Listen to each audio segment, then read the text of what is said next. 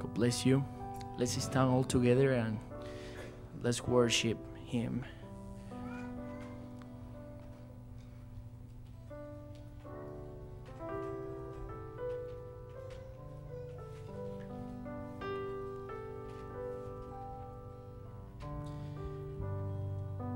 He is exalted, the King is exalted on high. I will praise Him. He is exalted, forever exalted, and I will praise His name. For He is the Lord, forever His truth shall reign. Heaven and earth rejoice in His holy name. He is exalted, the King is exalted on high. He is exalted, the King is exalted on high. I will praise Him. He is exalted, forever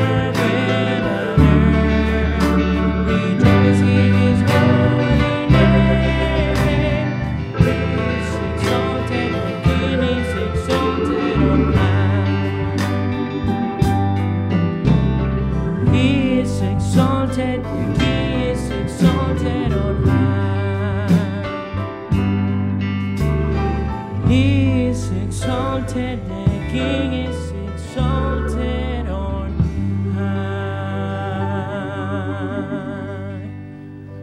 Amen. Let's remember our pastor and Brother Mark Jones in prayers. And would you come to pray, brother? Amen. You happy to be here tonight? Amen. Good to see Philip, Ruth, and Leah. I hadn't got to see you, so congratulations on your engagement. So happy. I've known Ruth for many years. Very happy for her. Amen. It's always a good step to find your mate. Amen. Truly is. Appreciate y'all being with us, all the visitors. Remember Brother Joseph. Let's continue. Remember Sister Debbie and Sister Judith. And just remember Brother Pat. He said something. I got something in his eye today. Let's remember him in prayer tonight. Let's just go to him in prayer. Heavenly Father, Lord, once again, Lord, we find ourselves, Lord, in a place, Lord, that we can worship you, Lord. Lord, in a place that we've assembled together and took this time apart, Lord, to sing of your praises, Lord, and to sing of your goodness, to lift our hands and to worship you, Lord, and we're so appreciative. We're so thankful, Lord. Lord, many miracles standing amongst us, Lord Jesus, and many things, Lord, that you've already moved from us, Lord. But Lord, now we're sitting here tonight, Lord, Sister Debbie, Lord, Sister Judith, Lord, Brother Pat and his eye, Lord Jesus, our pastor, Lord, as he travels, Brother Mark. You see each one of them, Lord, and we send your Holy Spirit for them, Lord. We asked you to be with them in a mighty way, Lord. We asked you to touch them, Lord, to be with them, Lord. Those that are missing tonight, Lord, Lord, be with them tonight wherever they would be. Bring us back together, Lord. Bring us into your worship. But Lord, tonight, Lord, take control of this service, Lord. Be with my brother Roger, Lord. Lead him in such a way, Lord, to sing the songs of Zion, Lord, to worship your holy name. Be with Brother Ben, Lord. We, Lord, come tonight, Lord, expecting something great, Lord. Lord, we expect your word to be spoken. We expect it to encourage us. Lord, we ask you to come fulfill that tonight, Lord. Only you can do that. Lord, you're welcome in this place. Receive our worship is our prayer. Lord, we love you. We give you honor. We do all these things in your lovely name, the Lord Jesus Christ. Amen and amen.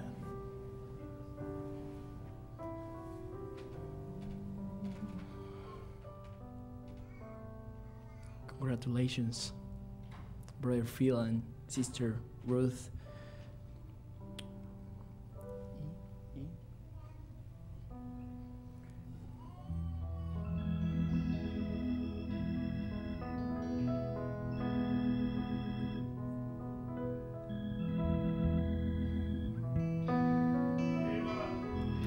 We need you, Lord. We need you, Lord, right now.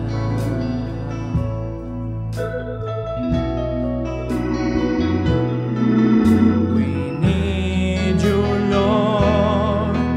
We need you, Lord, right now. Praise the Lord.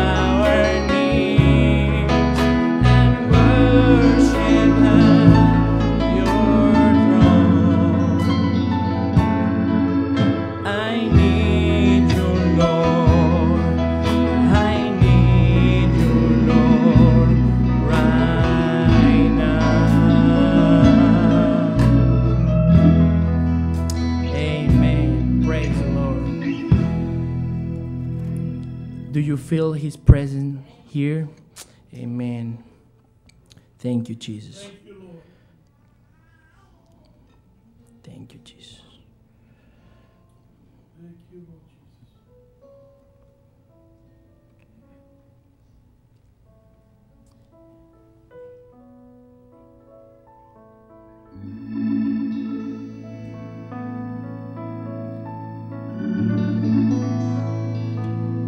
Every praise is to our God. Every word of worship we wanna call. Every praise is to our God. Sing hallelujah to our God. Glory, hallelujah. Every praise is to our God. Sing hallelujah to our God. Glory, hallelujah to our God. Every praise is to our God. Every praise is to our God. Every word of worship is to our God. Every praise is to our God. Sing hallelujah to our God. Glory, hallelujah is to our God. Every praise is to our God. God, my Savior, God, my healer, God, my deliverer. Just He is. God, my Savior, God, my healer, God, my deliverer. Just He is. Sing hallelujah to our God. Glory, hallelujah is to our God. Every praise is to our God. Every praise is to our God. Lord, every praise is to our God. Sing hallelujah to our God. Glory, hallelujah is to our God. Every praise is to our God. God, my Savior, God, my healer, God, my deliverer. Just He is. God, my Savior, God, my healer, God, my deliverer. Just He is. Every praise is to our God. Every word of worship, one accord. Every praise is to our God. Amen. Praise the Lord. You can sit and let's invite the offering. And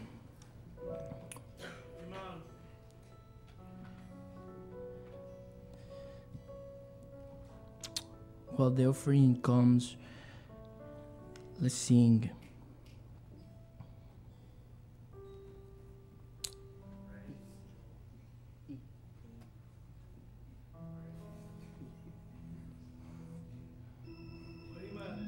Let's sing. I will praise the Lord. I will praise the Lord. No matter what tomorrow brings or what it has in store, I will praise the Lord. I will praise the Lord. I will praise the Lord. No matter what tomorrow brings or what it has in store, I will praise the Lord. I will praise the Lord. I will praise the Lord. No matter what tomorrow brings, what it has in store, I will praise the Lord. Amen.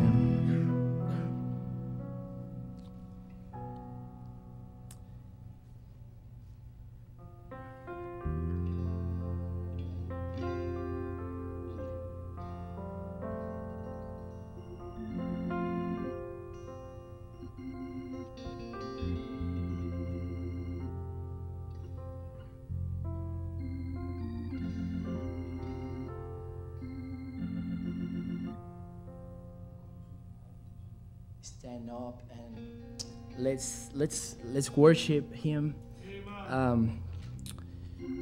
Let's worship Him like the people of Israel conquered Jericho.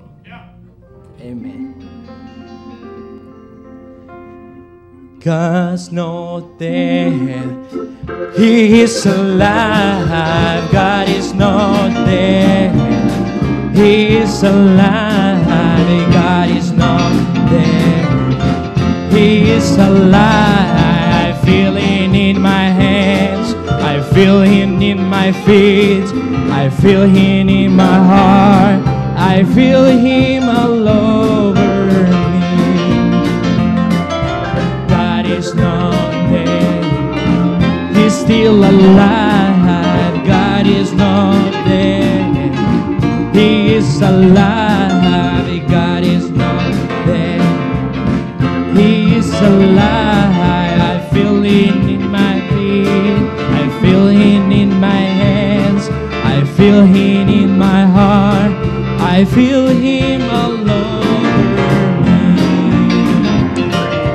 God is not dead, He is alive. God is not dead, He is alive. God is not dead, He is alive.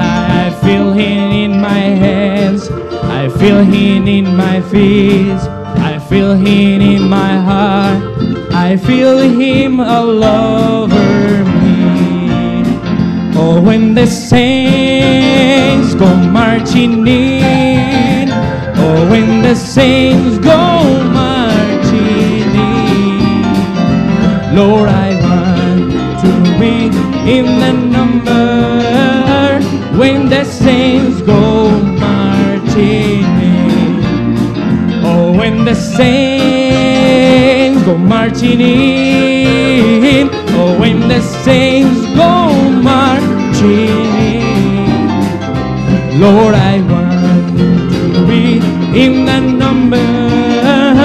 When the saints go marching in, and when the sun begins to shine, and when the sun begins to shine, Lord, I want to be in the number. When the saints go marching in, oh, when the saints go marching in, oh, when the saints go marching in, Lord, I want to be in the number. When the saints go marching in, glory, glory, hallelujah, glory, glory, amen. Oh, glory, glory, hallelujah, glory, glory, amen. Glory, glory, praise the Lord, hallelujah, glory, glory, amen. Oh, glory, glory, hallelujah, glory, glory, amen.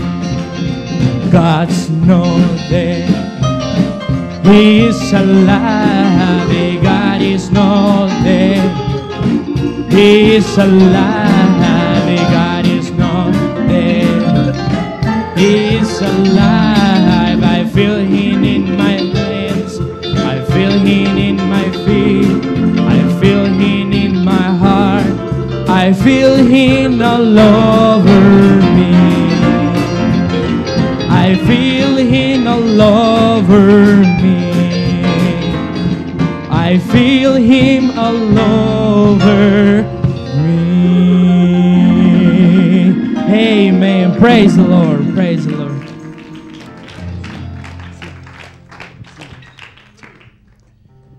While the preacher comes, amazing grace shall always be my song of praise.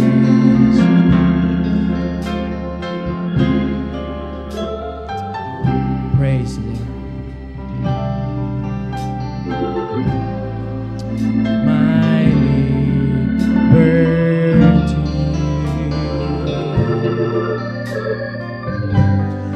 I do not know,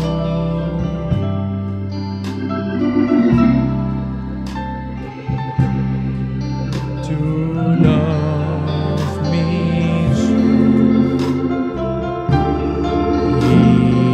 Illuminate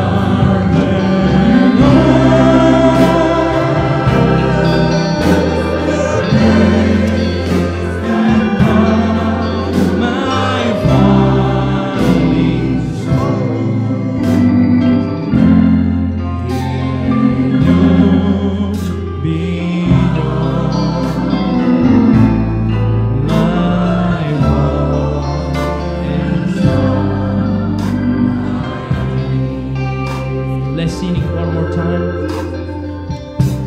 I shall forever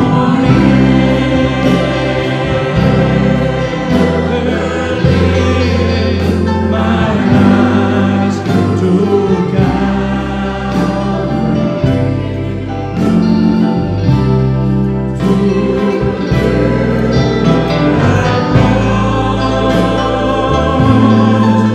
where Jesus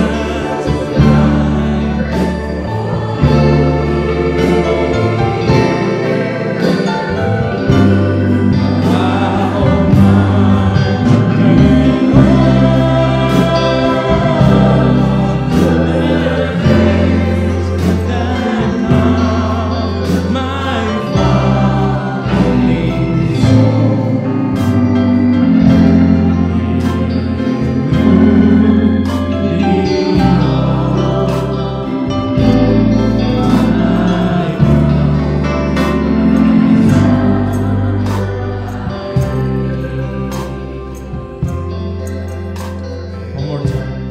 I shall forever lift my eyes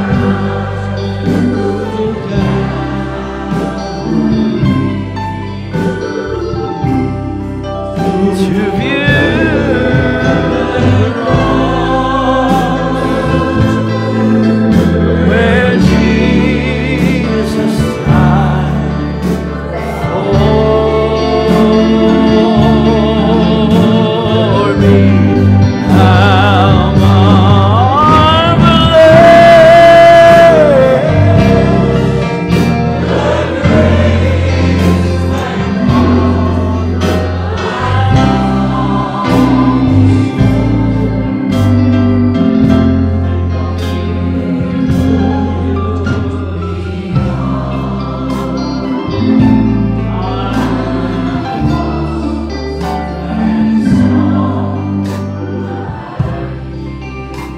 How marvelous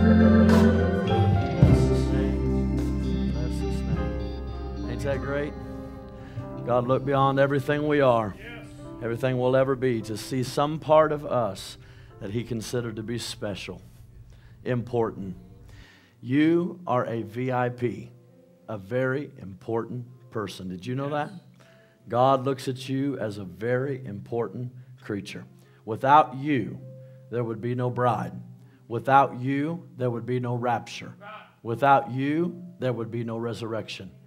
So whether you realize it or not, you have value in the eyes of God. That's why He's given everything He's got for us. I love Him. I love Him. Don't you love Him? Good to be in the house of the Lord tonight. God bless you. If you have your Bible this evening, let's turn to Luke chapter 13, verse 27. I want to say what a privilege it is to be gathered here tonight in the house of the Lord. I want to thank Brother Joseph for inviting us to come and be in the service this evening, take the service tonight, and sure appreciate the Lord giving us the opportunity to be here. Amen. I was happy to see Ruth and Leah and Philip. God bless y'all. It's good to see you tonight.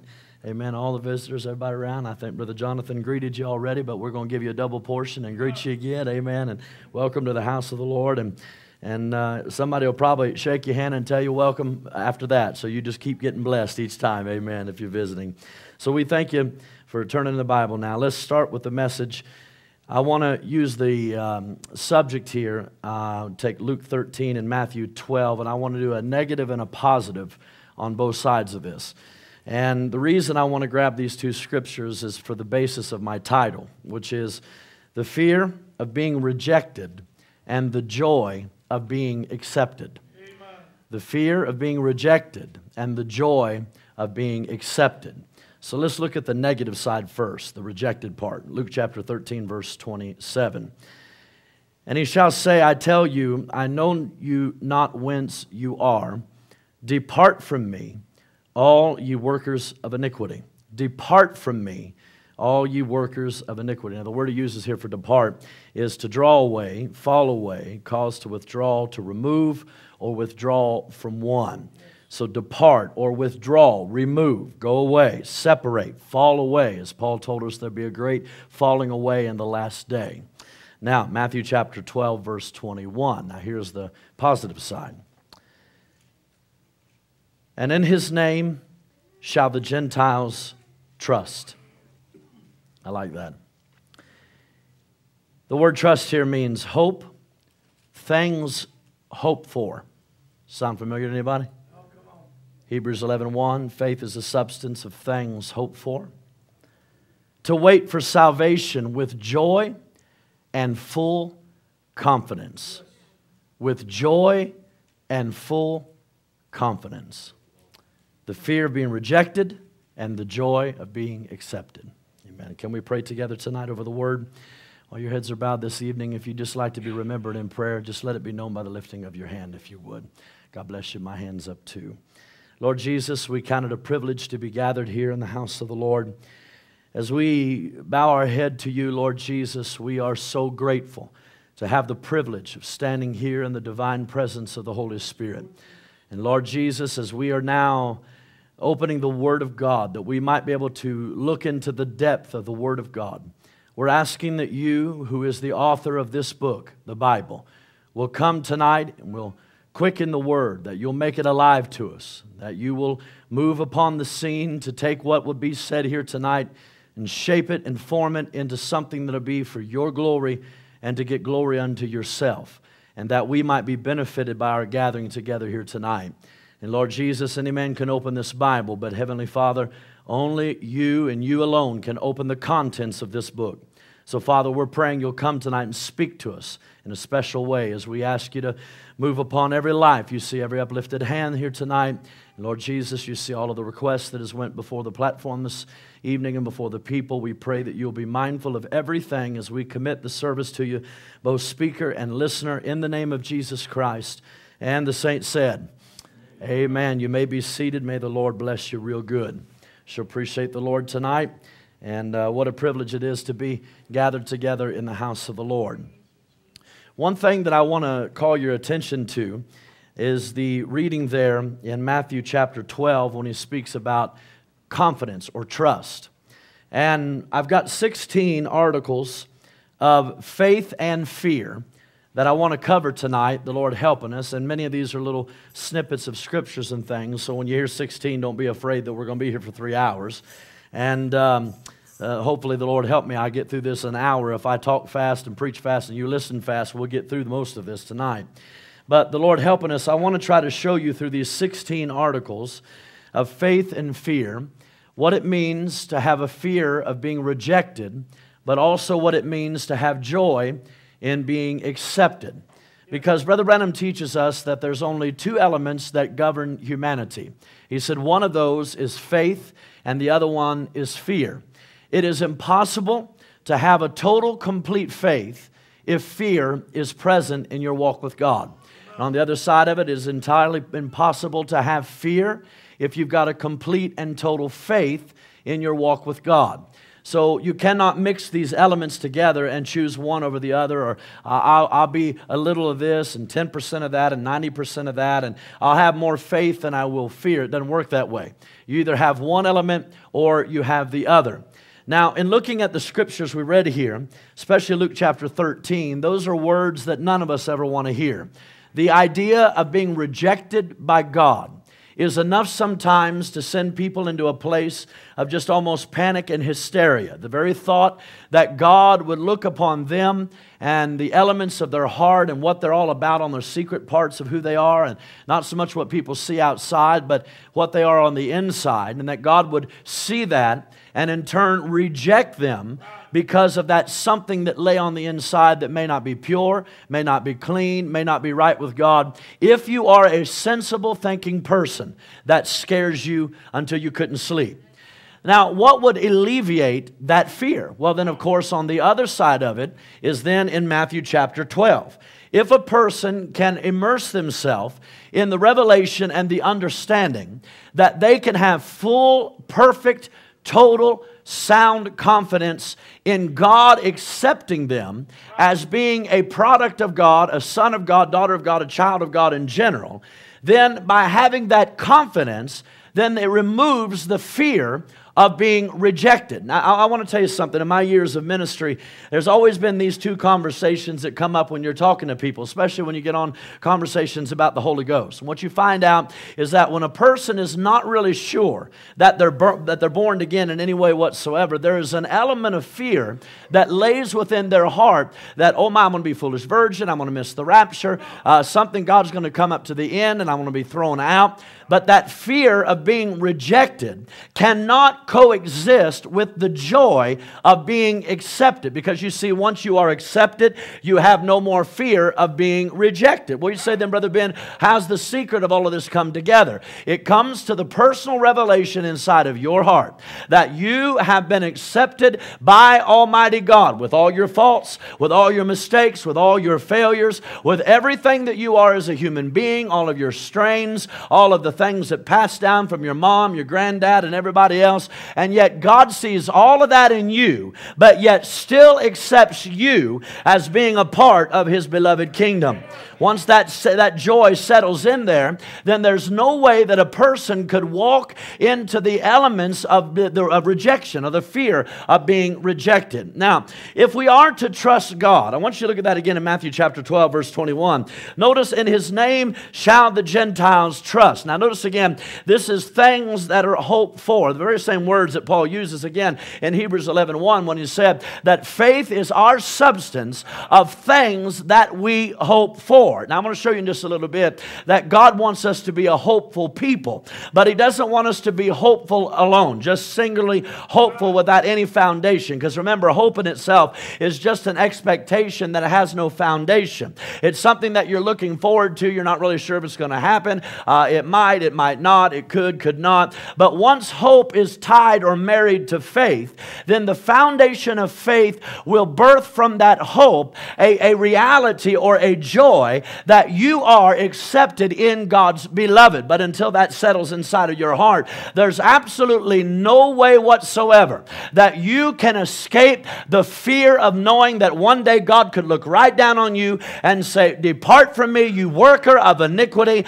I never knew you." Now, I'm going to say something very bold. I hope this doesn't shake nobody, and if it does, I hope it shakes you in a good way. But there are going to be many people around the ranks of this message that have lived and followed Brother Branham. They've lived in the auspice of this message, and yet they've never come to that place of a true revelation from God that they are born again, that they are ready for the rapture, that God has placed His seal of approval on their life, and one day they will stand before Almighty God, and they will stand at the white throne of judgment, and He will look at them and say, "I want you to depart, go away, withdraw, fall away from me. I never knew you whatsoever." Now, brother, that's a reality. And many of them will probably say, "Well, I believe the prophet, I believe the message, I preached the gospel, I pastored a church, I evangelized around the world." And he'll say, "That doesn't matter. What mattered was your relationship and the revelation that you have been accepted," hallelujah, "in the beloved of God." Until that settles in, forget about it. You're not going to have any confidence. Amen. I don't care how many messages you read or how many things you listen to. Until this settles into your heart, you're still floating around with just hope. Amen. But hope must be tied to faith. Now, let's look at our first article here, and I'll try to dig right into this quickly so not to waste any time getting down to the elements of this. But our first article of faith and fear is we must have confidence in Him to hear our prayers. Now, let's just look at that again. We must have confidence in Him to hear our prayers. Now, for a foundation for this, I want to look at 1 John chapter 2, verse 28. Now, I want you to listen to this the way John said this. I love this not so much an example, but this statement, this remark from John here. He says, "Now, little children." Now, I want you to realize that when the Bible addresses us as children, it is addressing us as, in other words, he's saying that as a child, we are a believer at every stage in our walk with God. Because remember, you cannot be a child unless you have been birthed by a father. That's what makes you a child, is that you are a progeny of a father. Remember what Jesus said when He prayed the Lord's Prayer. He didn't say, "My Father," but He said, "Our Father, who art in heaven, hallowed be thy name." So when the Bible, Brother Colby, addresses us as a child, it is identifying that we are a believer at every stage in the journey of God. Because you see, faith and doubt cannot coexist. If I'm a believer and you are a believer, there is no way I can have a revelation that God's Word is right, that this message is true, and have doubt inside of my heart. If I do, I'm not a child. If I do, I'm not born again by the Holy Ghost, and I don't care what their name is or what church they belong to. Until that doubt has been purged out of their life, I don't care how long they preach or how long they've been a Christian, as they might think of it. Until that is gone, they have not been born again by the Holy Ghost. Because only a man or a woman that has full confidence in the revelation of the Word of God is a child, and them alone. Amen. Can you say amen tonight? Oh, thank you, Jesus. Now remember, little children means you are a believer at every stage. Now watch, John said, abide in Him, that when He shall appear, we may have confidence. Now the word confidence, as it shows up in the Greek many times, will have different meanings and variations to the word confidence. And quite simply, it's a perfection of a perfect confidence. It is having boldness. It is having an ability to speak without concealment. An ability to speak without concealment. In other words, when I go before God, I don't have to hide little things. I don't have to shove little things off in the corner or cloak little areas of my life and say, well, now, Lord, I love you and I believe you, but just ignore this little thing over here. Maybe I would want to hide, or you know how it is sometimes when people have got little things in their life, whenever they're running around town and maybe they've come from the gymnasium or somewhere like that, and they're wearing clothes that they ought not be wearing. Praise the Lord, somebody. I realize one thing. You can be a Christian anywhere you go. Just because you're not in church don't mean you have to go around your leotards and your tights and your shorts. Praise the Lord, somebody. Amen. And they got little things they want to hide. Well, and they see a believer, of course, in Walmart or whatever. And, of course, they don't want anybody to see them, so they'll run the other direction, or they'll dodge out this direction or whatever. But remember, that is concealment, trying to cloak or hide a public sin. And John is saying that when we come before God with this word confidence, that we do not have to conceal one area of our heart. Remember, the prophet taught us that there are many doors inside of your heart. There's a door of faith, a door of pride, a door of this, a door of that. And when we are wide open before the Lord Jesus, we do not have to hide not one thing. I don't have to hide my private life.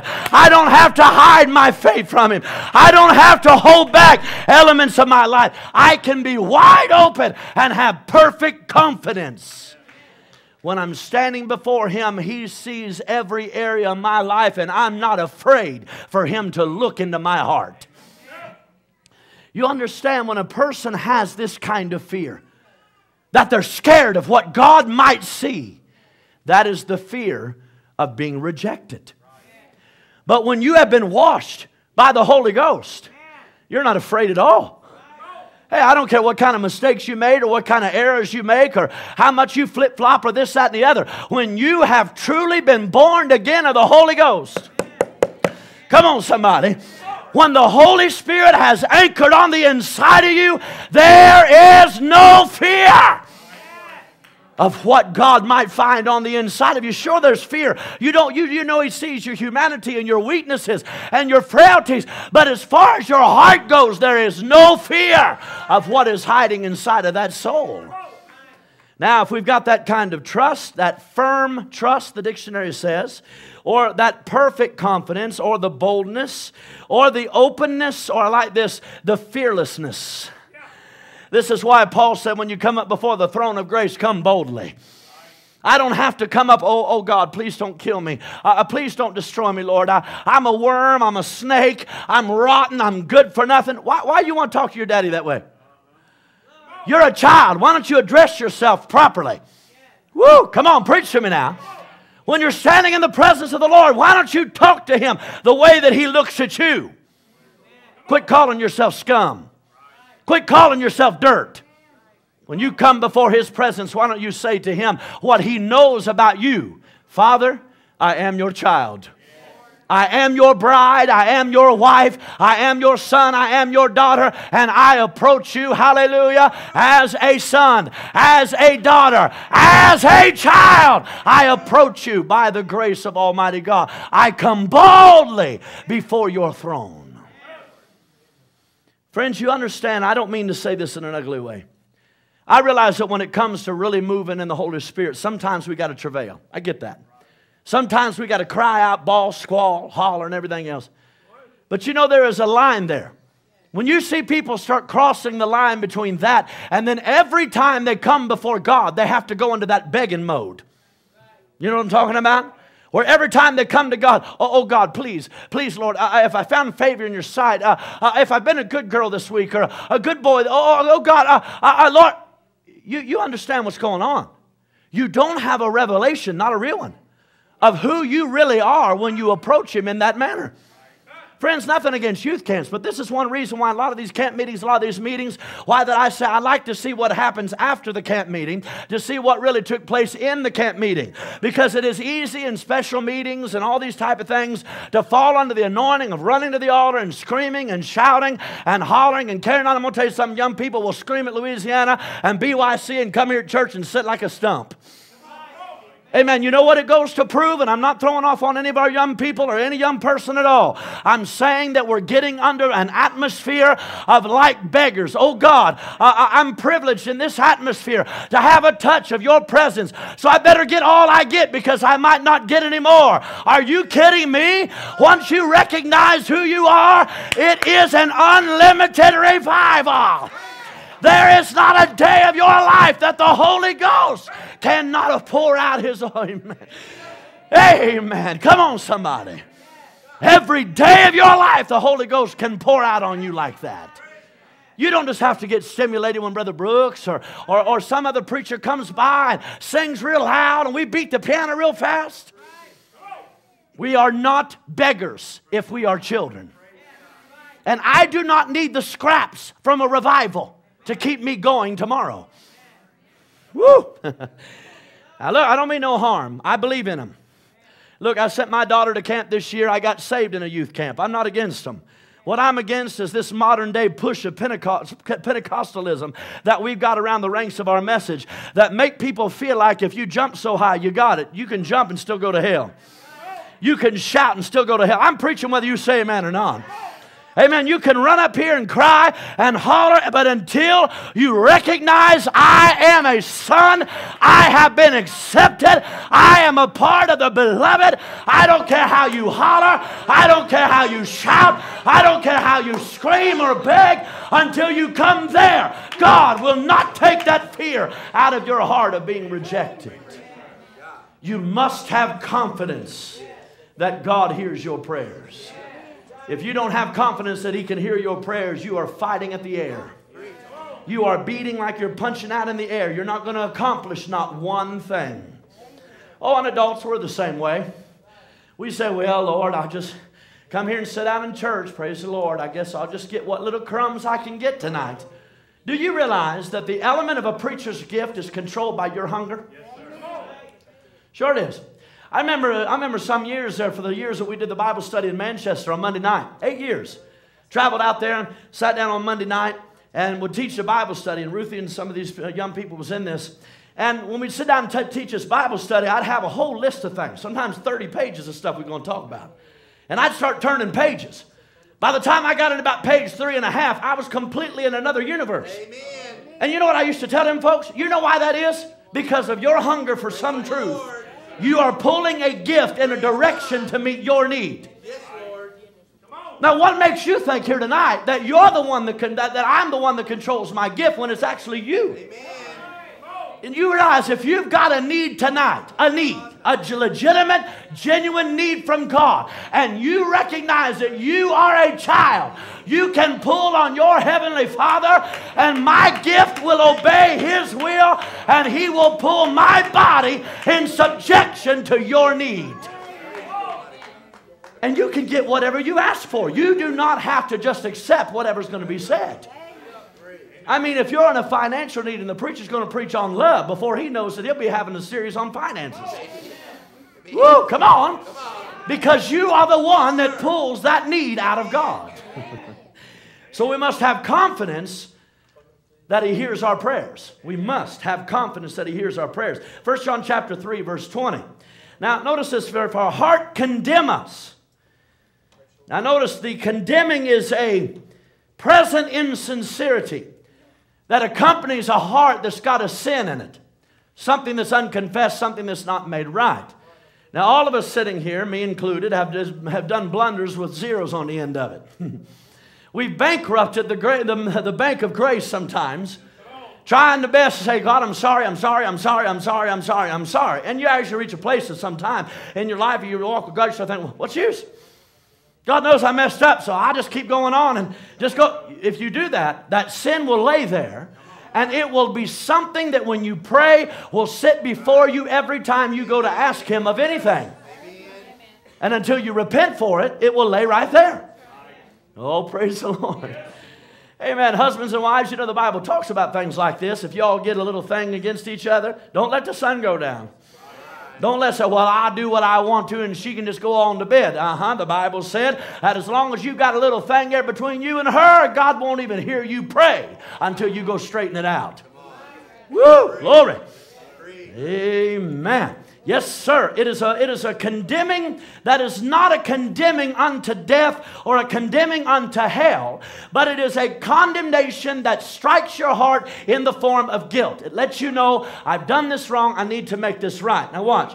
He said, if our heart condemn us not, then we have confidence toward God. That's the openness and that's the fearlessness that we have. And whatsoever we ask, we receive of Him because we keep His commandments and do those things that are pleasing in His sight. We can ask Him whatever we want to ask Him. If our heart doesn't condemn us, we can go right before the presence of the Lord and say, God, I lay my life out before you. You say, well, I've done it again and again. Well, that's okay. Just keep repenting again and again and again and again and again and again. Could you imagine, amen, a little bitty fish about that long, Brother Jesse, sitting in the middle of the Atlantic Ocean, say, I better not drink too much. I might run out of water. Well, Brother Benham said, that's what God's grace and God's mercy looks like to you and I. So go on and repent anyhow and ask Him to forgive you because there's much more grace than there is your mistake.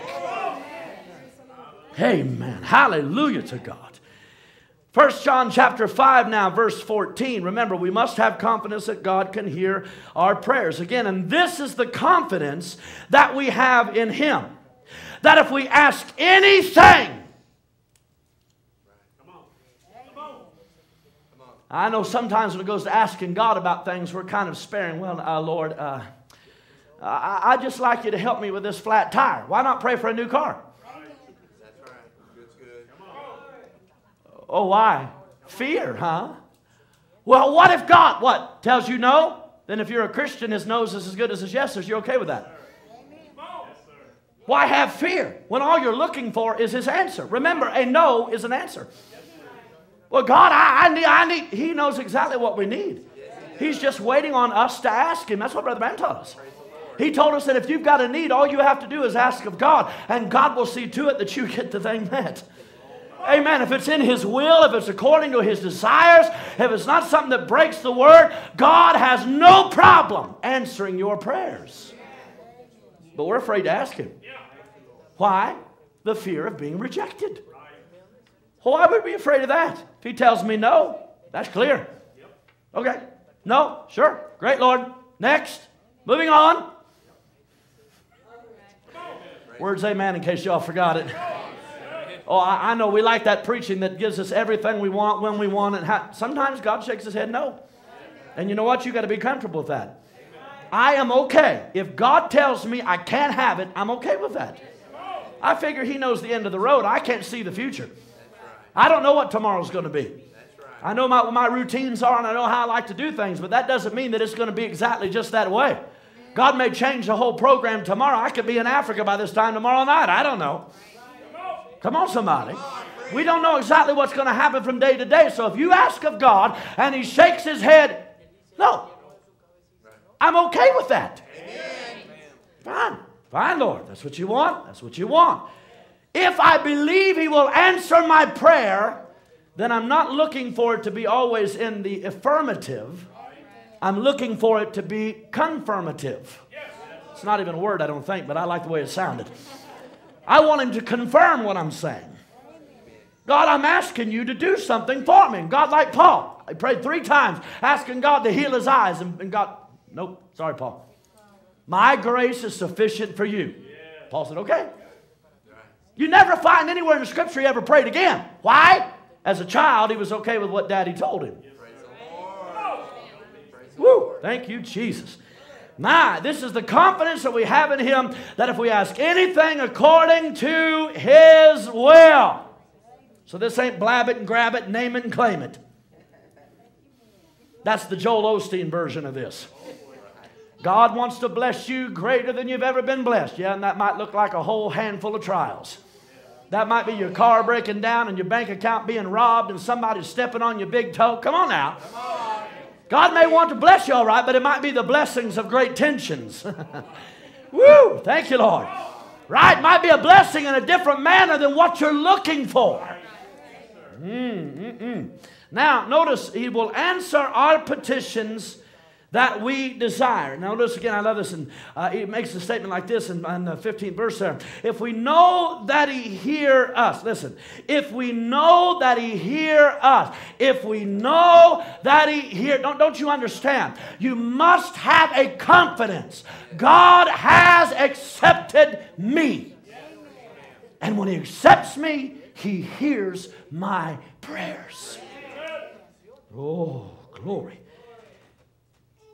Whatsoever we ask, we know that we have the petitions that we desire of Him. Now, notice this article number 2. God will accept our repentance based upon the sincerity of our soul, no matter what the marks may be in our body. Now, let me explain this one for just a moment. Let's say you're coming in off the street and you're a drug addict. If you are sincere before God, God does not look at how much dope that you've been taking. God doesn't look at how your lungs have been eaten up with cancer, marijuana, your liver eat up with cirrhosis from alcohol. God does not judge you based on the tattoos that you got when you was in the world, or the holes that you got in your ears from all them earrings. He bases His salvation upon the condition and sincerity of your soul. Oh, listen to this. I like to have a shouting fit when I read this morning. Look, Brother Branham was talking about in faith in God, that little woman. Remember in Memphis when he met the little mammy and the little boy was laying there in the bed with social disease? They tell him there's not a chance for the boy to live. He said, all right. He said, now I talked to him for a little while and I said, son, would you become a Christian? He said, I want to, Brother Branham, but I'm afraid that God won't receive me. Now, friends, I wonder tonight, how many in the message of the hour, how many in this church is sitting right in the same place this young man was sitting right here? You really want to dive into being a real Christian, but you are afraid that God will see the real you. And He'll reject you because really only you know you. Everybody else may think they know you, but really only you really knows you. And let's just be honest. A lot of times we are dead ashamed of who we know we really are. And so because we know that, because that's easy for us to get, nobody has to preach that to us, Brother Forrest, we know it already. Our own conscience, our own life, our inside parts, our thoughts, this, that, and the other, it all speaks to an element of shame. So because of that, we are afraid that God will reject us. Now, brother, this is where I hope you understand that the power of the holy blood of Jesus Christ, once it has ever been applied to your soul, you may see your ugliness, but God don't see your ugliness. I read today where Brother Branham said God became ugly that we could become beautiful. Oh, hallelujah. Notice this young man, he said, I've been so sinful. I said, oh yes, He will. Oh yes, sir. He will receive you. He said, you think He would take me and me with a disease like this? You remember when Brother Branham was talking about that little prostitute that bowed down, kissed his feet, washed his feet with her hair? He dramatized it in 1963, and he said that when she was going up to her apartment to get the money to buy the alabaster box, He said she stopped for a moment and said, I can't give him this. He'll know how I got this money. But God accepts us based on the sincerity of our soul, not the marks in our body. Do you realize, some of you sitting here tonight, that Brother Branham taught that if you boys ever kiss a girl, you are morally obligated to marry that person. When you hug a person, another sex, when you hug a woman, you boys, and back and forth, man hug woman, woman hug man, Brother Branham said, leaves an imprint upon them. Now, I won't ask you to raise your hands, but I'm sure that the remark I just made hits home somewhere. And so you might be thinking, well, how could God ever accept me? I mean, maybe take a person that has lost their virginity altogether. How could God ever receive me in any way? Because God is not basing it upon the marks in your flesh, but upon the sincerity of your soul. Hallelujah. That gives drug addicts, prostitutes, whoremongers, it gives everybody a little bit of hope, friends. Take a fella in this day and age, I've often wondered how some of these creatures out here that's got tattoos even on their eyelids. Can you imagine? Gauges in their ears, and their earlobes that hang down and about this big around. I always wonder, what happened if that fella just get an earth-shaking experience of God and receive the Holy Ghost tonight? God called him to be a preacher. I mean, we've seen ties flop around, but what about earlobes? Tattoos all over his face, all over his arms, all over whatever. And they say, my, look at him, isn't he a horrible looking thing? But God didn't receive him based upon the marks of his body or the cleanliness thereof, but upon the sincerity of his soul. Come on, somebody. Amen. That gives us hope. Gives us hope. Notice now, I love this. We must hold our confidence, the next article, of him to have our best interest at heart. This is one of my favorites. We must recognize that God has got your best interest in his heart. Yes. All he has cared about, all God even is concerned with, is your best interest. Yes. And yet many times when it comes to serving the Lord, we look at him almost in a fearful way. Like God standing over us with a rod of iron. The very first mistake we make, he's going to blast us and send us to hell. And it's actually not that way at all. Actually, God has got your best interest in heart. He is concerned about what you're concerned with. Don't you realize when he resurrected the little fish out there at Dale Hollow, amen, just an hour down the road, just a few minutes up from where my granddad and my dad's people come from. We cross over that bridge. I tell my girls every time we go over there, this is where God resurrected that little fish. They say, why, Daddy, why? I said, because God wanted you to know that he cared about the little things, just like he did the big things. We must hold confidence in him to have our best interest in heart. Ephesians chapter 3, verse 12. In whom we have boldness and access, glory, with confidence by the faith of him. Glory. This word access is actually a relationship whereby we are acceptable to him. Glory to God. I hope you got that. We have got access. Not that God just opened up the door and said, all right, come on in. I'm just going to have to accept your faith. But actually the access that was made for you and I is because God looked down at your heart and he said, you are acceptable to me. I accept you. I, God, accept you into my kingdom. Thank you, Lord. Oh, hallelujah. And by having boldness and access, we can have confidence by faith that we are serving a God who's got our best interests in his mind. I know that's hard for some of you to accept. You can't hide it. I feel it while I'm preaching. I know this is a hard thing for some of us to accept, but I want you to remember, God is not your abusive uncle or daddy or cousin or aunt or nobody else. God is a person altogether to himself, and God is not here to be mean to you. He is not here to abuse you or mishandle you. I would to God somebody help me preach right now. God is here for your best, for your betterment, for your good. He wants to see the best out of you and for you. How hard that is to accept that God is that way. Because we see Him as such a holy being, and we put Him up in such a high place that we are out of touch with what kind of mind and heart He has for us. But God does not look down on us when we make mistakes and go, oh, I knew it. Stupid kid. Dumb, bratty thing. I knew you'd mess up. But He looks down, Brother Branham said like this. He said it's like He's looking at a child that's learning how to walk and stumbles a little bit and falls down. And He said God reaches down and takes him by the hand and picks him up like this. Said, all right now, son, try it one more time. And I love this. The prophet said, Brother Joseph, God does not whip us when we're trying to walk. Glory to God. Which means that if I am in a journey and I'm walking for the Lord and I mess up, He is so concerned for my next steps that He stops everything in my life to give me a chance to get up or be picked up. The devil could be in the middle of a full assault. Glory to God. Every gun a-blazing, every demon gun turned on your life. And the minute you fall down, God calls a ceasefire. Until you can stand back up again. Glory to the Lamb of God. Look at this in Hebrews chapter 3 verse 5. The Bible said, of course, that a builder, man builds the house and God built His own. He said, but Christ as a son over His own house, whose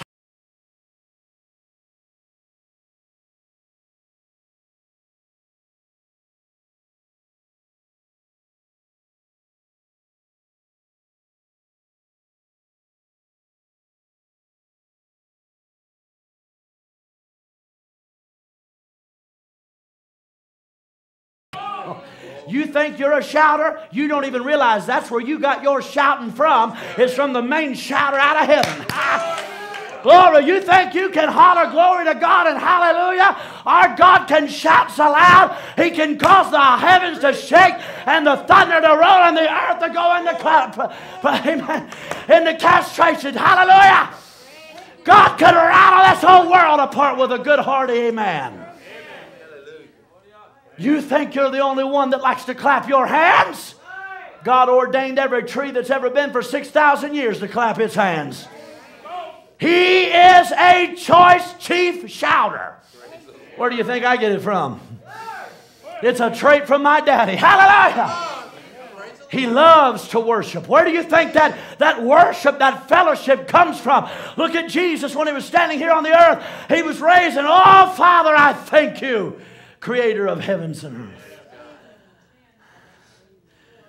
Oh, in Hebrews chapter 3 verse 12 now He said, take heed, brethren, lest there be in any of you an evil heart of unbelief in departing from the living God.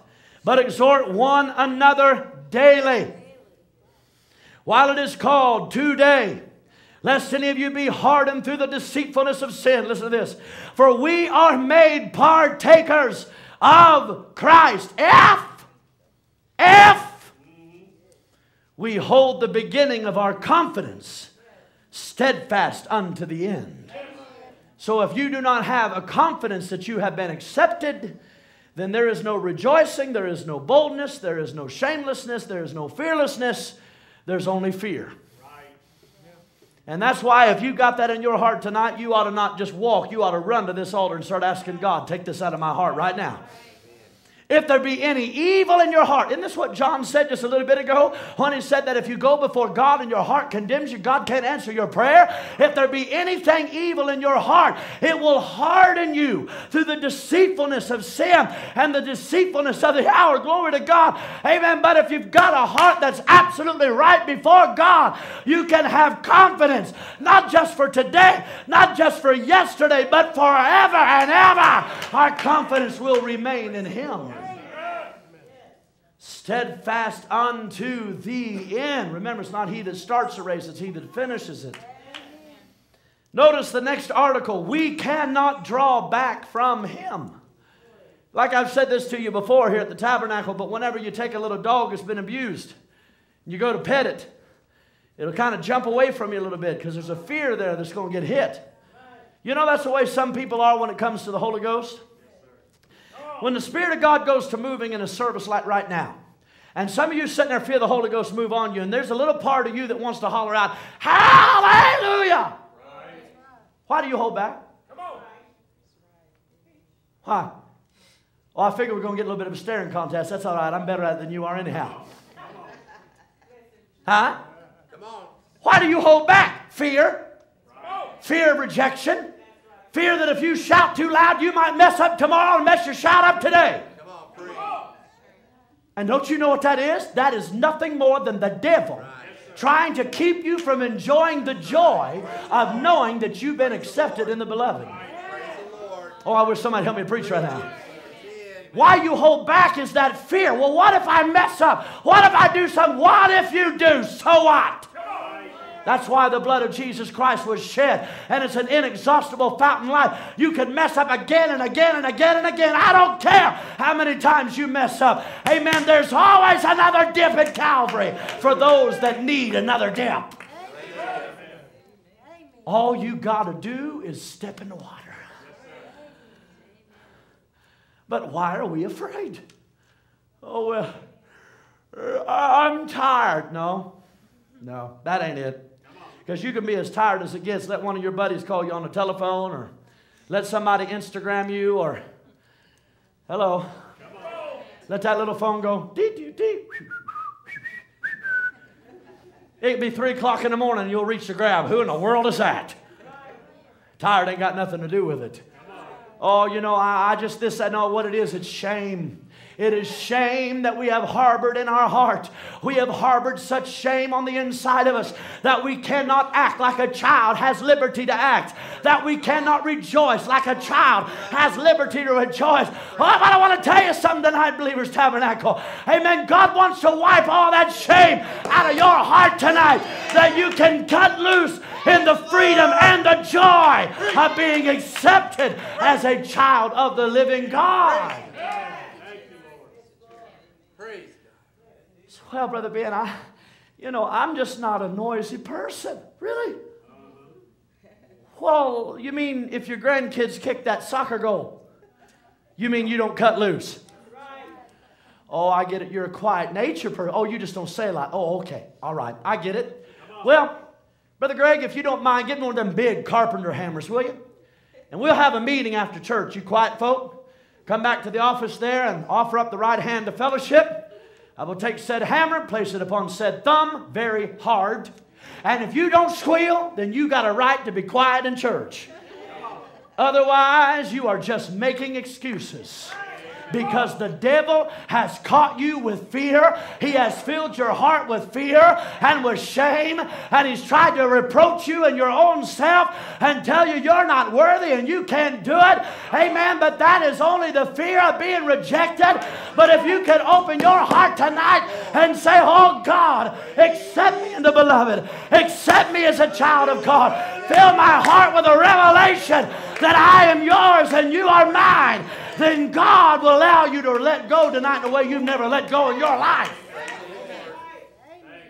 But as long as we hold on to guilt and shame, we will always draw back from the moving of the Spirit of God.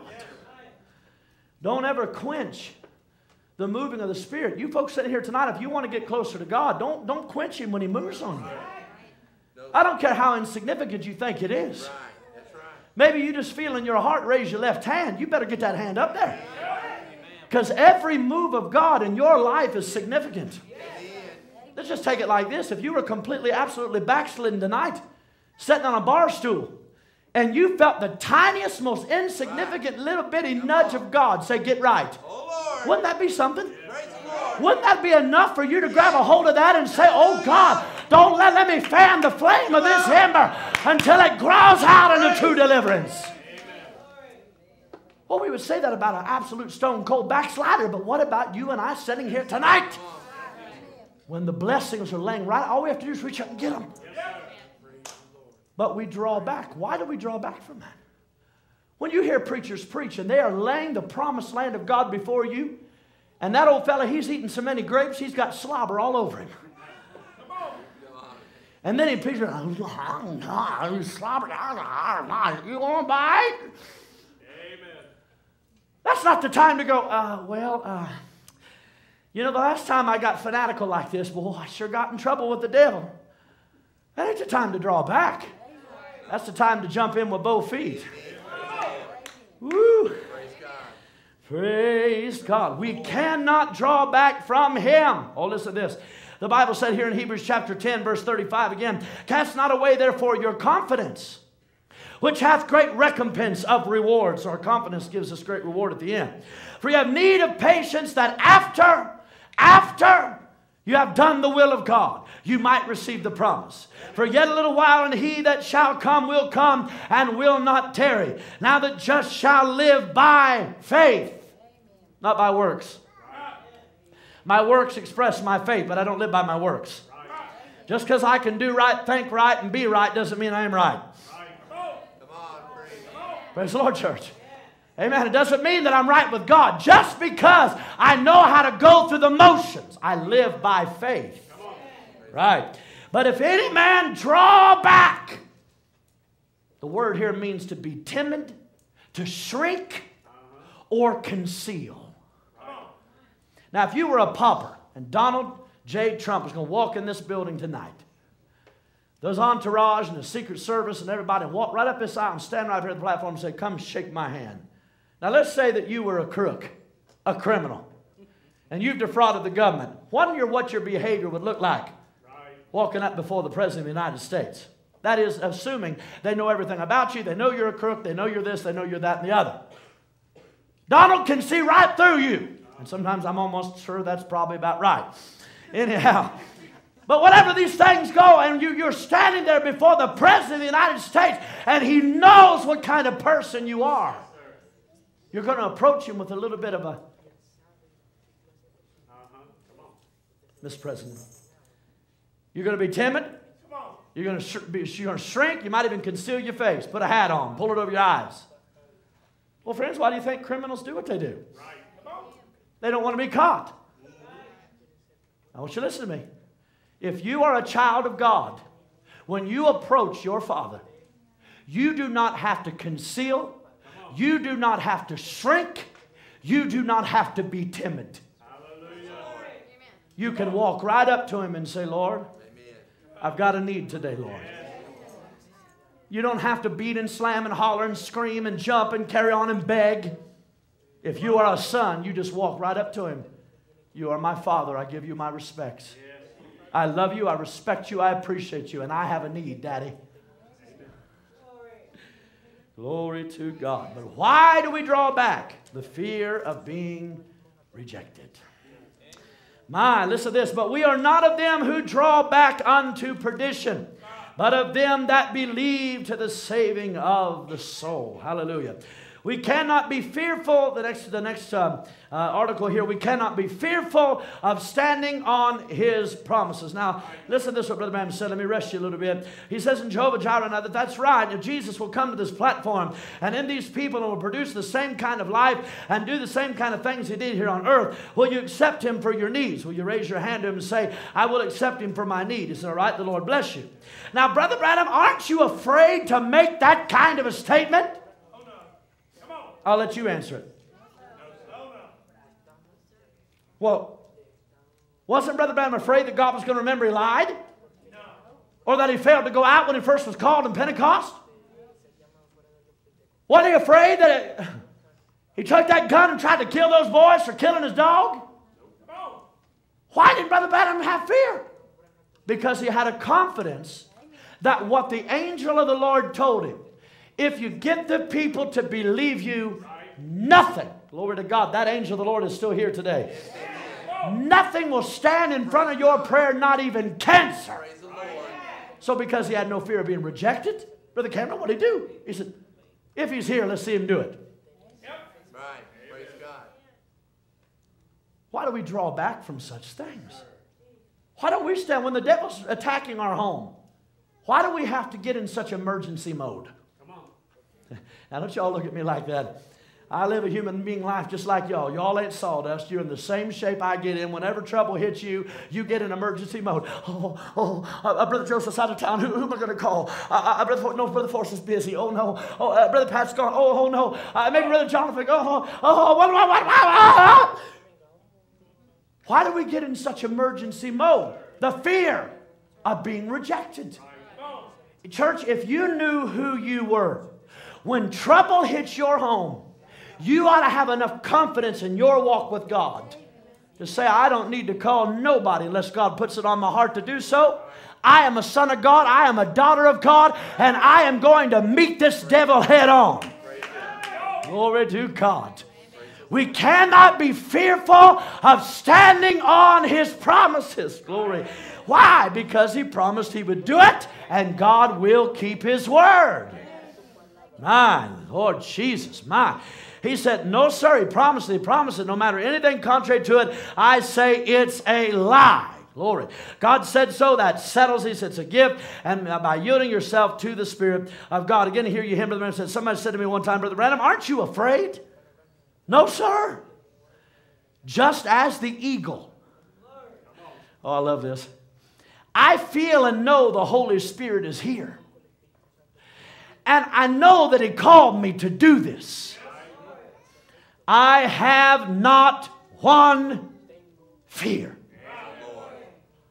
Friends, I don't mind telling you, when we as the people of God can arrive at this spot, look out, devil. Here she comes. Do you know what we're waiting on? Get this out of your mind, that the bombs are going to start falling and the Catholics going to take away our cars and they're going to freeze our ass. Get that nonsense out of your mind. That'll happen in the tribulation. The bride won't see none of that. You know what God's waiting on? For us to get a little gumption, a little ambition. To start taking the proverbial bull by the horns. And say, all right, just like with Shamgar. Shamgar got tired. Brother Branham talked about them Philistines, said they looked like big fat potato bugs coming over the hill. Glory to God. He said they come up over that hill and all of a sudden they come down and take Shamgar. Shamgar looked down and said, I'm sick of it. I have had enough. Amen. But don't you see the size of them Philistines? I don't care. Because you see, when a man is ready to die, he don't have much fear about what happens tomorrow. That's right. Preach it. And when you and I know that God has got our back. Praise the Lord. Glory to God. Some of y'all ain't going to pull no matter what I do, aren't you? You ought to jump in with both feet now. I'm trying to hand off these big grapes to you. Come on. Amen. That's right. Now watch.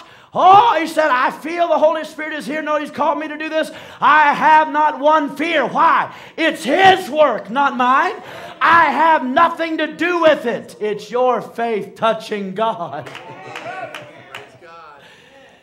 You know, but when the devil shows up, it's like, I got a ball cup. I got to get ready to have some faith. Faith is just relaxing and saying, God, you said so. I've got confidence that what you said will be that way. Come on, somebody help me now. Whatever the Word says, that's what He said He'll do, and I know He's promised it. Faith is not trying to work yourself up. What are you doing, Brother Ben? I'm trying to get faith going. Got to get my motor oil warmed up. I got to get faith running. Faith is just simply relaxing and believing what God said. Hallelujah, hallelujah. We cannot be fearful of standing on His promises. Look at this. People fear, the next article, people fear the unknown. Watch this. Brother Branham said, faith by experience. He said, now usually we find people are afraid to accept it. And usually, people who have faith is someone who has experienced faith. So when you know He's done it once, you got confidence He'll do it tomorrow and the next day and 10 years from now and 100 years from now. If I live to be 150 with Alzheimer's, I've got confidence in my soul that God will do what He promised. Praise God. Praise the Lord. I can't be afraid. I mean, even if I get afraid physically in my flesh or get scared or whatever, if I've got confidence in my soul that God loves me and He's got my back, I cannot be fearful. I just have to say, I don't know what the unknown is. And God, unless He reveals it to me, I don't know what tomorrow holds. But there is a secret to this. Brother Branham said the reason David was the man he was is because he committed his futures to Almighty God. So maybe I don't know what tomorrow is, but if I commit the one that is tomorrow, because you see, before you get to tomorrow, God's already there. Praise the Lord. Praise the Lord. He's already waiting on you. Yes, Lord. He was waiting on you tomorrow, today. Glory to God. And Amazon thinks they're fast. They ain't got no drone that can touch that. Woo, glory. Because God is absolutely the unset. He is the unsilent. He is the quiet. He is the hidden. Sometimes completely, you're blind. You just don't, well, God, are you? But yes, remember, even though He may be completely silent, He said, I will never leave you and I will never forsake you. I will always be with you. He didn't say we'd always feel Him. He didn't say we'd always be able to sense Him. But He said, I would always be there. Glory to God. Hallelujah. Which means He cannot leave my side. He will not leave my side. And He does not leave my side. Next article. I love this one.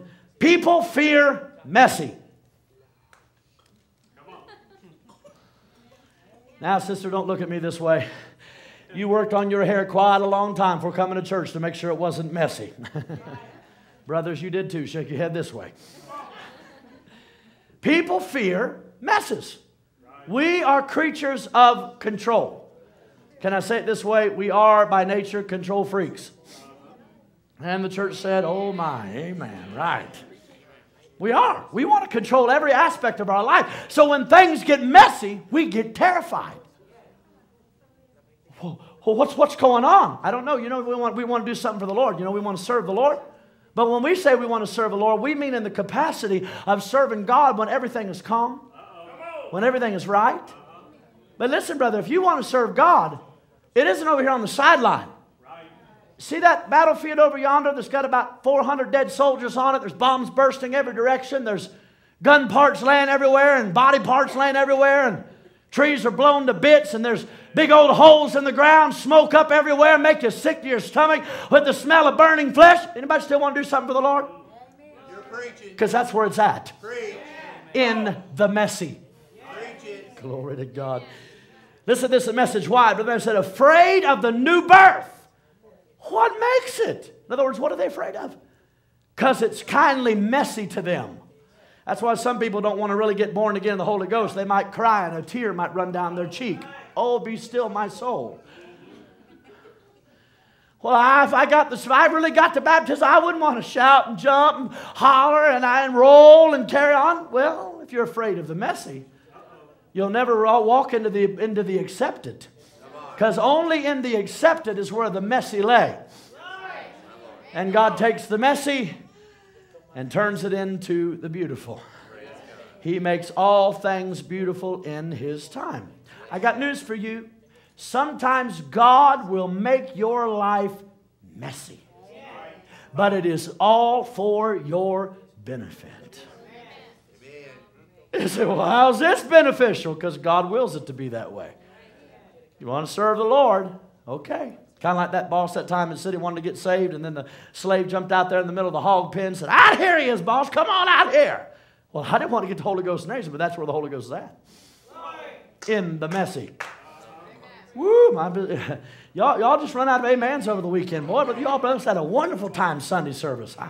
You just lost all your amens tonight. Amen. Wonder what makes it that way. Oh, am I making things a little messy? Sorry about that. Preaching does that, though. Notice this next article here. Hey, radical fanaticism creates fear for the moving of the Holy Ghost. Now, there's another side of this where Brother Branham says here in True Sign Overlooked, he said, keep yourself from fanaticism. Don't get worked up in emotion. He said, that's what brings so much radical stuff and makes people afraid of it, is because the radical fanaticism. So when it comes to real, genuine moving of the Holy Ghost, let it be genuine. Don't just be radical. Well, if I'm going to get saved, I got to do certain things. No, all you got to do is yield yourself.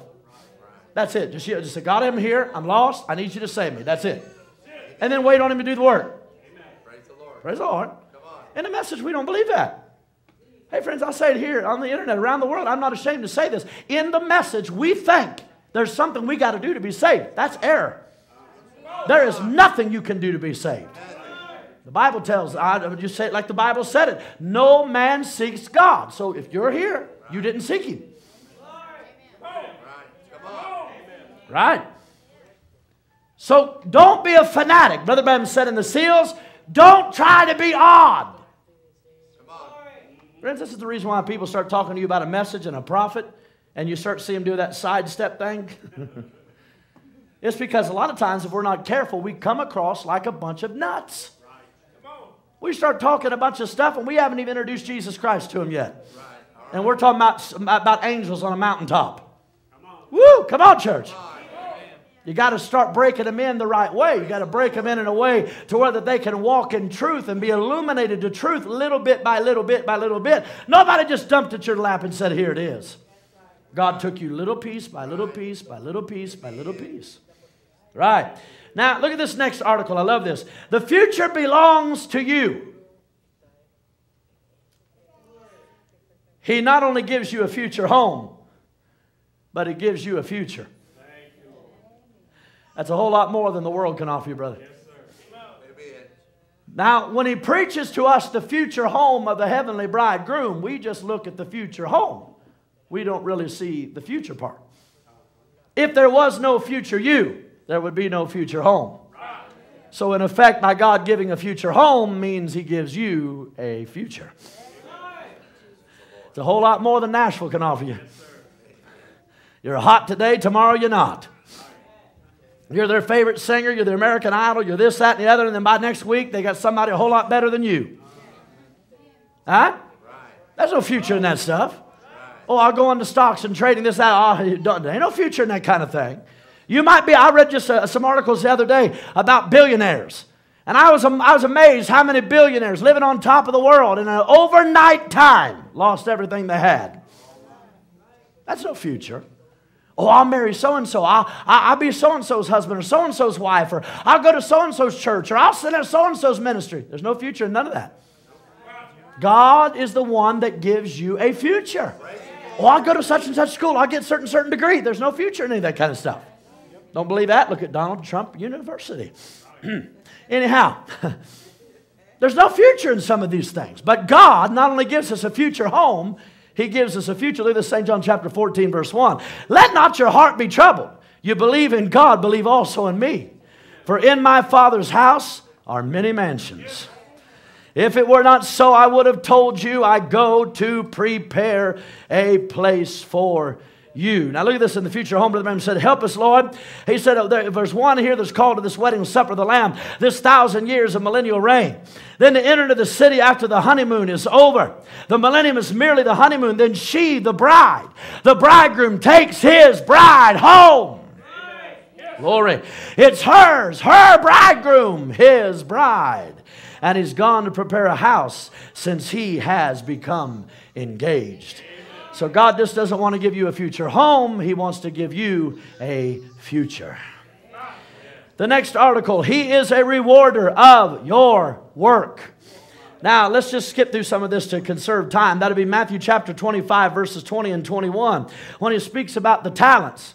And after you're faithful with the talents and gain more talents, He says, well done, my good and faithful servant. Enter into the joy of the Lord.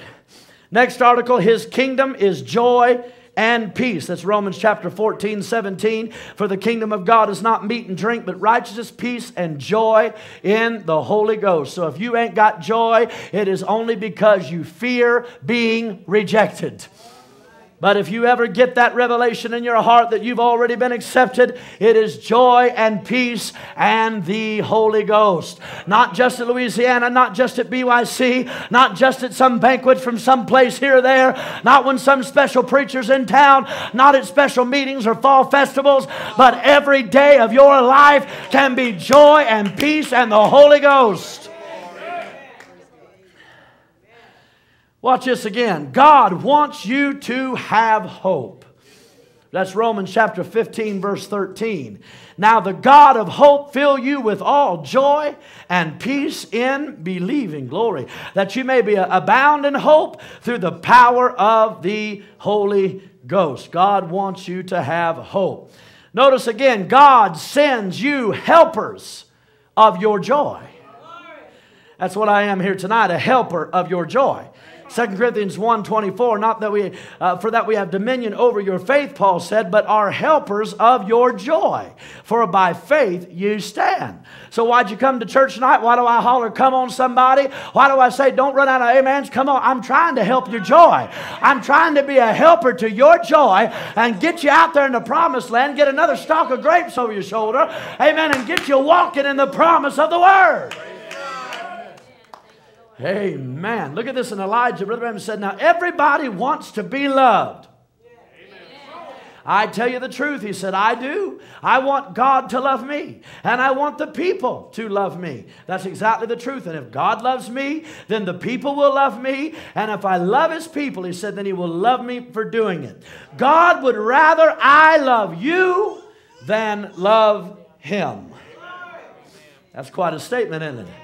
Helpers of joy. In Galatians 5:22, the Bible said He has fruits, which is love, joy, peace, long-suffering, gentleness, goodness, and faith. And the next article is, He is long-suffering.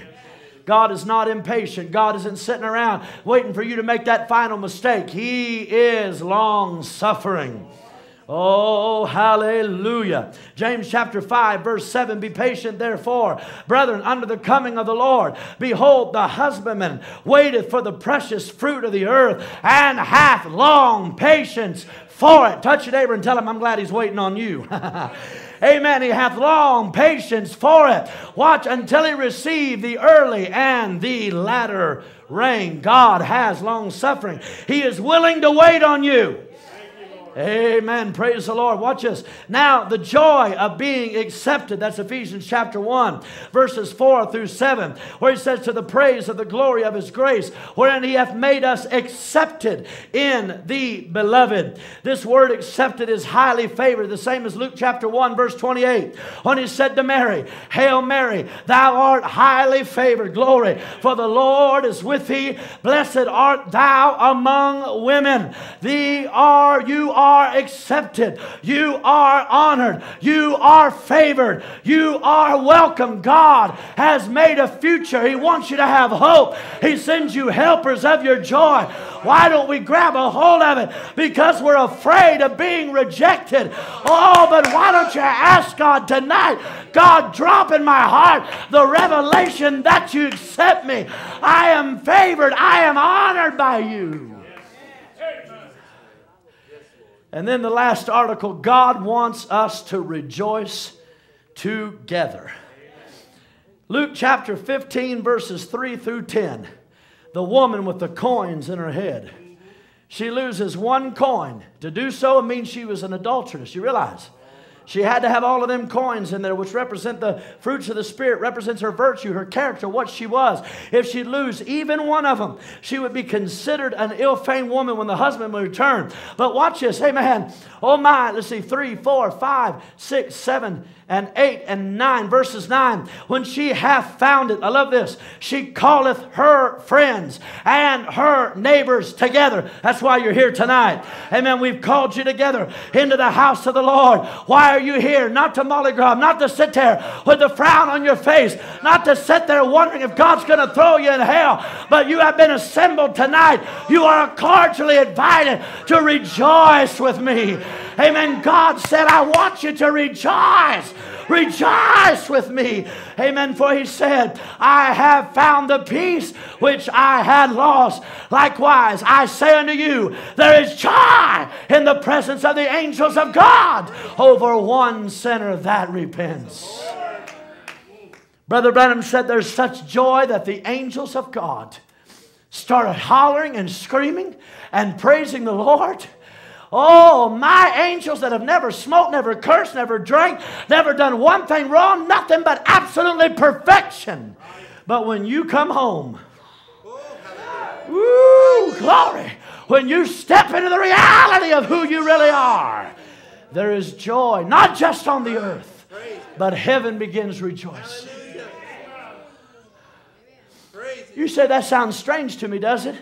When John saw that book come open, and them 7 seals are being claimed by the Lamb. And he started rejoicing and shouting. Remember it?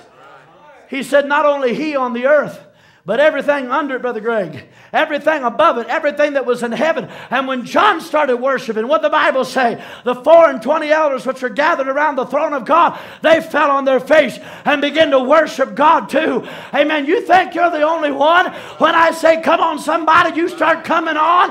No, there's dimensions out there full of angels and saints everywhere. And when I start rejoicing, when you start rejoicing, they start rejoicing.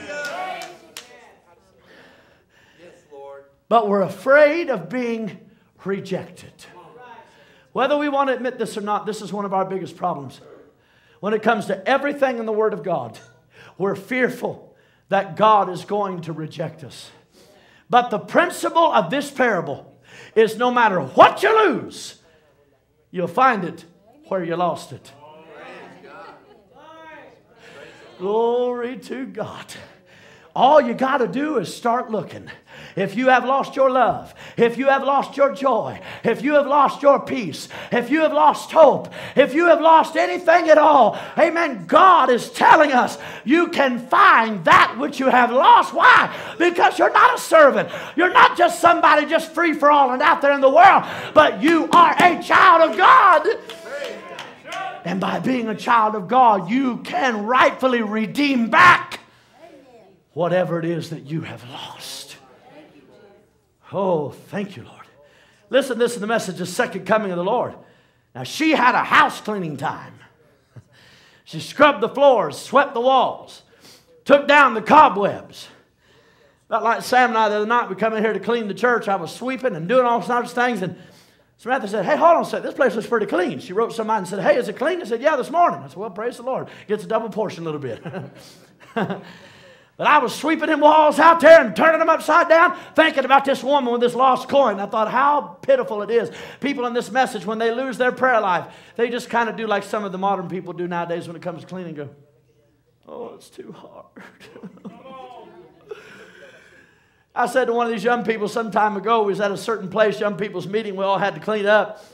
I handed a vacuum cleaner to him, and he said, what's this for? I said, you vacuum with it. Why? I said, oh God, somebody's a mama's boy, sure as the world. I said, you've never run one of these? No. So I flipped the switch on, picked it back, started showing him how to do it. After about 5 minutes, he goes, is my arm supposed to hurt like this? That reminds me about the way it is some Christians. You go to laying out the Word of God to them. You preach to them joy. You preach to them faith. A faith that can move mountains. Amen. And you hand them all the scriptures in the world. That's got the ability to uncover where that devil is taking your rightful property from. And they just get so wore out. Well, I prayed a few minutes and I just couldn't hardly. I started praying and the devil said, bless his holy name, that I probably wouldn't get what I lost. Don't you realize that's why the devil's telling you that? It's because once you start fighting, you are on the verge of winning.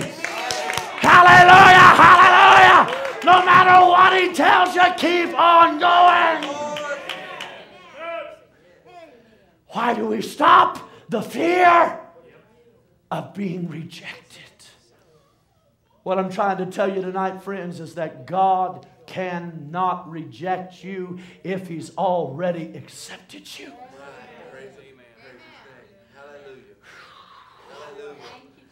Thank you, Jesus. Oh, thank you, Lord. Amen, amen. Listen to this. I love this right here. The message of the man said, God, if I know my heart, he said, I'm not a hypocrite.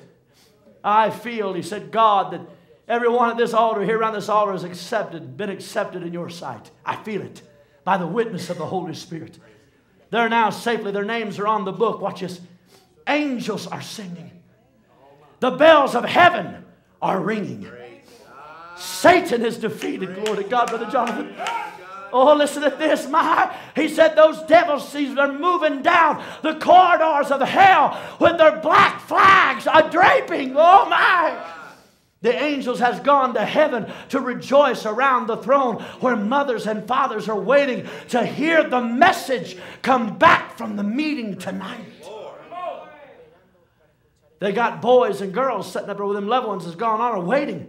And the angels are coming back and they're describing it. See, watch what he said. They're describing. Yes, they walked up humbly. They come humbly, not stiff and starchy, but they come broken-hearted and weeping, you see? Because to be able to communicate with the dead is necromancy.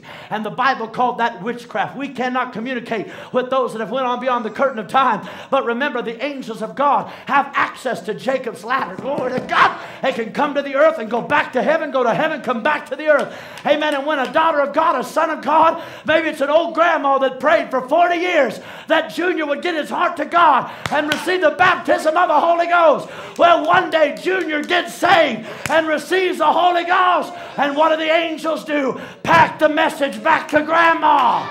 You should have saw them. They cried, they wept, they got really born again.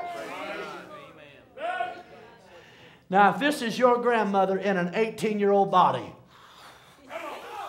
and she's standing around the throne of God, and she gets the message that her prayers have been answered, you reckon she's going to sit there like some of y'all been sitting on me tonight? Oh, Brother Ben's preaching again tonight. He's going to want us to participate. No, not really. It's God wants you to participate. I just like to see you do it. You mean to tell me that they gave their heart to God? Well, praise the Lord. I imagine that 18-year-old grandma, she probably looks over at some of them youngins around the throne and says, y'all better cut a trail. Woo! Because if they can look down in hell and see them devils are walking with their tail between their legs and their black flags are draping and they're saying, we lost the battle, we lost the battle. Amen. There's weeping down in hell, but in the realms of glory, there's rejoicing going on. It's what it looks like when you get something from God. Just losing a coin strike celebration. That tells you it don't take much to get them worked up there. Down here, you got to pump and prime and work and have 40 special singers and have 47 special preachers. But up there, somebody can just go, woo, and the whole place just erupts. Glory to God, I feel like you feel. Amen, I feel exactly what you're feeling. Glory to God. I am convinced, Brother Eugene, that when we get to the other side and we are walking through the gates of heaven, we are going to have to wait 1,000,000 years on God to get done shouting before we can line up and start meeting Him. You think you've been waiting on glory? Not nearly as long as He has. Oh, amen. He's had you in His mind all this time. He's been waiting on you to walk through them gates of pearl all of this time. Imagine what it's going to be like when the Queen of Heaven makes her first ascension through the throne. He won't even be able to get one toe of Ephesus over that golden pearl, and God's going to be going, glory to God. Hallelujah, hallelujah. You'll see a blur go, bam. Somebody say, who in the world was that? It's God. He's just been so happy. He just saw Pergamos come through the gate. I know in your mind you probably think God's one of these guys that, I am that I am. But God is animated, brother. God is passionate. God is charismatic. He can erupt out of Himself so many emotions you would never be able to keep up. I know the time says me to shut up, but I'm just getting started. Glory to God. Don't you realize all that we enjoy down here is an attribute of what comes from His great heart. Why do you think so much rejoicing goes on up there? Because these angels has watched Him unfold His plan for 6,000 years. From the very moment that He entered out of the self-existent stage into the pillar of fire and said, let there be light. Because remember, He tells us Christ is the mystery. The first thing God made, in His opinion, He said, was angels. So them angels were standing there at the corridors of glory when God said, let there be light, and a clinker went, psh. And God said, whoa. Whoa. Brother man said, what's He doing? Writing His first Bible. Putting every one of them stars in their proper position. Because you see, every one of them stars had a place in His mind before the place was there for the stars. Glory to God. Hallelujah. And praise the Lord. Hallelujah to God. Amen. Just like you and I. If you are in His mind, before there was a fin on a fish's back, there was water to put that fish in. And so as it with the bride, there's a place, a home for you to be accepted in. Let's stand together.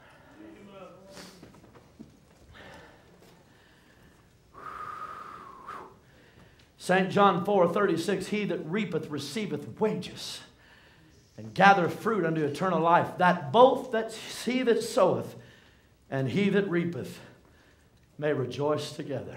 Amen. You might say, what is there for me to be happy about? All I did was sit in the pew tonight, Brother Ben. All I did when Brother Joseph preached, all I did was holler, amen, with Jonathan and Blake and these brothers, amen, Brother Roger, amen. That's all I did was say amen. Right. Amen. But without your amen, that might have been one little less drip of water. Right. One little bit of the atmosphere taken away from the true seed of life. Glory to God. So your amen, even though you may not have been the sower, you might have just been somebody that contributed a little sunlight. But what little bit you contributed to bring in the whole picture of it all, Jesus said not only will the sower, but the reaper and all the rest of them will rejoice together when they see the plan of God. You may never get on a plane and go overseas, but if you send somebody or pray for somebody while they're there or help them in some way on the ministry field or missionary field, like this church, we support the missions here at this tabernacle, all of them dollars and all of them things and goodies and what more we send out, amen, throughout these different countries in the world, everywhere we help the message go forth. Don't you realize that is so at the end of the day, not one man stand up and get all the glory, but it's so all of us can rejoice together. We contributed to the economy of God, and all of us can rejoice. Amen. Together. Praise the Lord. The fear of being rejected and the joy of being accepted. Yes, Lord. Let's pray together, can we? Oh, thank you, Lord.